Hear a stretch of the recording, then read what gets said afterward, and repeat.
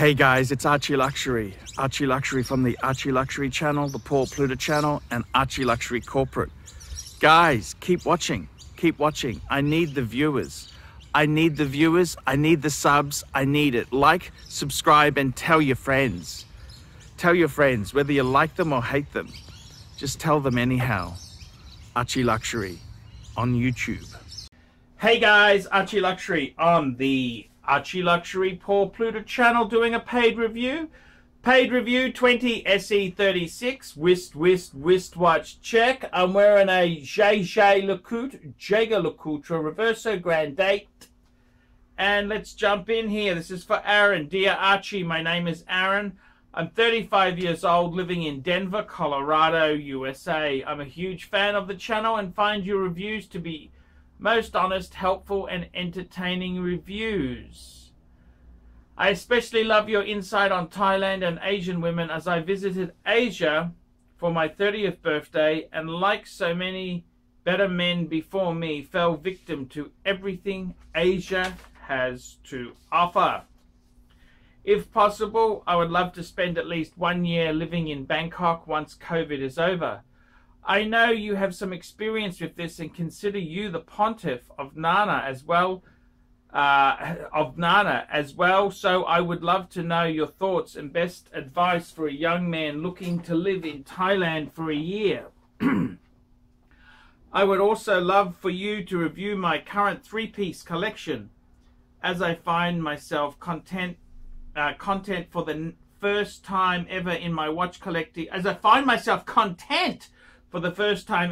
watch collecting, journey, as I've always been someone to sell and flip my watches pretty quickly. Although I'm currently content, I'm still eventually like to add 2 more pieces to solidify and bring the collection together. I'm not a wealthy man, so these are very big purchases for me that I need to plan for. My current collection, here we go. Rolex Sea Dweller 4000, that's the SD 4K.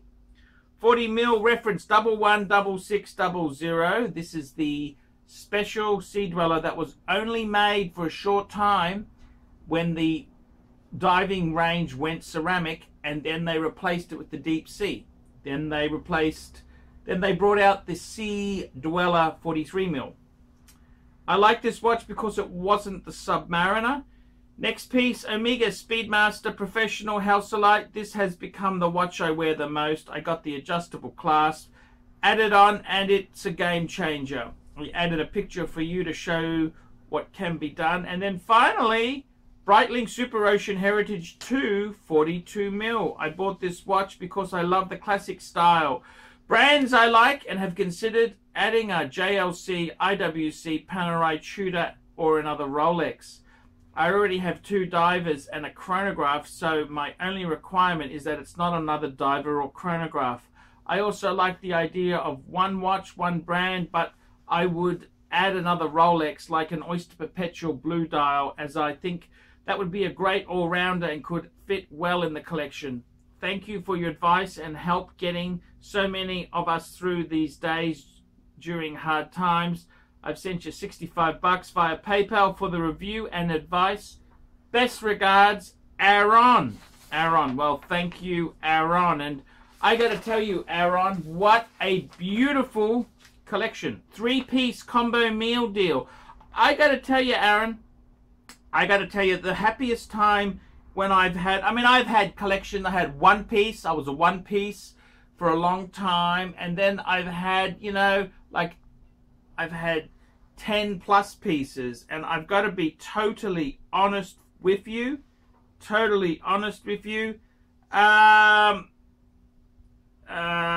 got to tell you, man, I think your collection pops, absolutely pops.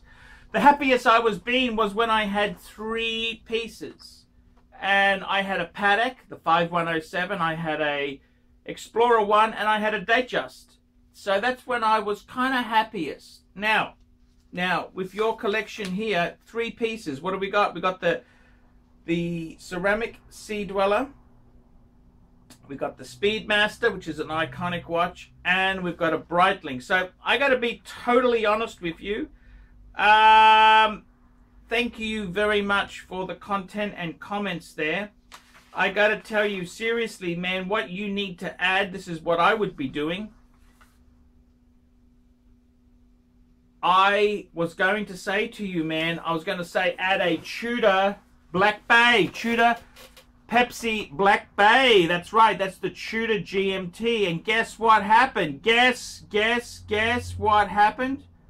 You already did it. You came back to me yesterday and said, sorry for multiple emails, just got the Tudor GMT to add to the collection, wanted to include the picture for, so there's 4 pieces now. We got a Speedy, Speedmaster, we've got the Sea Dweller, we've got the Tudor, and we've got the Breitling Super Ocean Heritage 2. And I gotta tell you, what a beautiful collection. Looking at this picture, even though you've used a flash, don't use a flash when you take photos. It still looks like a beautiful, beautiful collection. It is gorgeous. I gotta tell you, Aaron, this collection pops. I really do like it. I like it a lot. So, man, I think you have done all the good things. What I like about this collection is you've got every man needs a Rolex unless you have Patek. That's the only exemption I'll give you. So you've got the Sea Dweller 4000. That's become a highly sought after collectible watch. That's a beautiful Rolex base. Then on top of that there, you have got a Omega Speedmaster Man on the Moon. The Man on the Moon. I mean, that's the Halcyon, the manual wind. It's iconic. It's a fabulous. It punches way above its weight. It's a game changer. I love that watch. And then you've got the Breitling Heritage 2, Super Ocean Heritage 2, which I've owned a few and I've got a soft spot for them. I love the Heritage 2. It reminds me of the early Submariners without the crown guards, like the 5508, you know, no crown guards, and I really do like them. I like them a lot. So, you know, when I read this here, I'm thinking, what do I need to add? Well, what I would be adding, you'd have to add some sort of GMT function, and you've done it by getting a Tudor, the Tudor Pepsi GMT. That's a fantastic watch to have there. Absolutely fantastic. Okay, so basically now I think you should have a bit of contentment. That's a beautiful 4-piece combo meal deal. That's a great collection. You've got 2 divers, a GMT, and you've also got a Speedy as your chronograph. So you've got all your good bases covered. What would I add to this collection? Now that's a very good thing, because we always want to add something. I'd probably say, you know, I would be saying, why not add, you know, some sort of reverso? I think a reverso would be a great watch. Just the ultimate sort of dress watch. It's a beautiful piece to have there. I would definitely consider adding that. So you've already, hey man, like minds think alike. You've already said you like JLC. IWC, I gotta be honest with you there. IWC, I would be very careful. IWC seems to be a very softish brand. They have some great watches, but you know, the Portuguese chronograph is lovely. The Ingenuas, they're kind of, I loved my Ingenua, but I don't know if I'd recommend one to you. I'd be looking for more icons. The Portuguese was where I'd go. Pam, look, if you're going to get a Panerai, get the iconic Pams. You don't want GMT Pams. You don't want, you know, chronograph Pams. What you want to get in a Pam is the basics. The Pam 111, Pam 112, the base logo type Pams, just simple. That's what I would be saying. Tudor, you've already done the Tudor thing. You've done a great job on that. And also, I would certainly add more Rolex. I definitely would add another Rolex. I think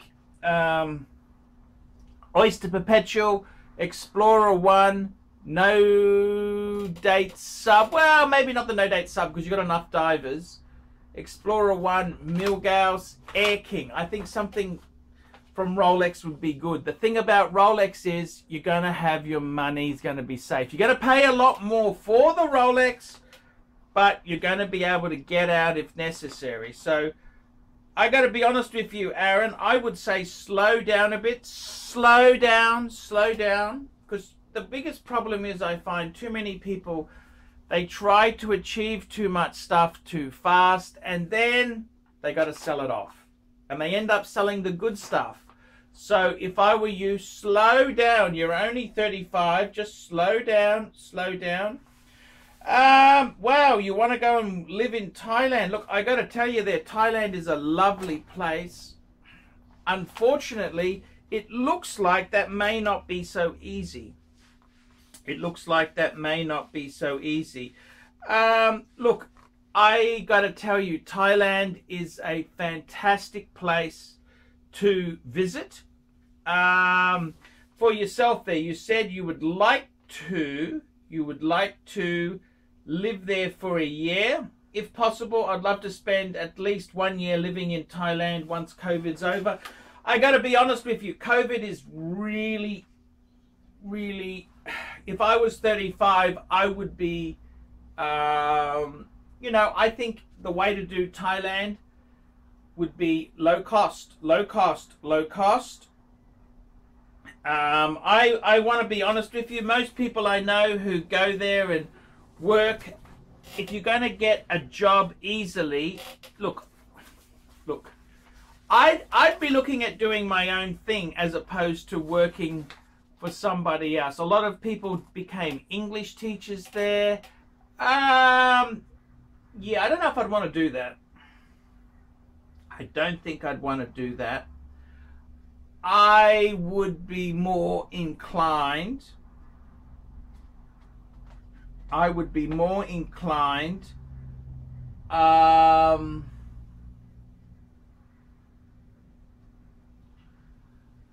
Look, my advice to you, you want to go to Thailand, you want to live there for a year, I'd be trying to do some sort of, look, I got to be honest with you, it's a terrible time now, okay? It's terrible. I think 30, you may, that option may not be available to you, okay? I got to be totally honest with you, that option may not be available. Thailand is a wonderful place. It's a wonderful place to have fun. It's fantasy land. But unfortunately, it's becoming so, it was, before COVID, it was getting horrendously expensive, and it had really changed from when I was there in the early 2000s. So my advice to you would be, if you're going to go, you want to stay in Thailand, I would probably look at some self-employment opportunities. It's very tough, it's very hard, it's very, very difficult. At the moment, I don't know if that's such a great idea. I'm sorry to say this to you honestly. I think Thailand has been really hurt by this COVID. Thailand's a country that really does depend on tourism, and they've done so many things to stuff it up. So I gotta be totally honest with you, man.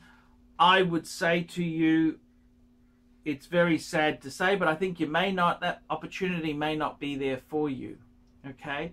I'd possibly be looking at Japan. That's where I'd be looking at. You've got to wait for this COVID thing to solve, and it's very difficult. I'm sorry to say this to you. I'd like to encourage you, but to be honest with you there,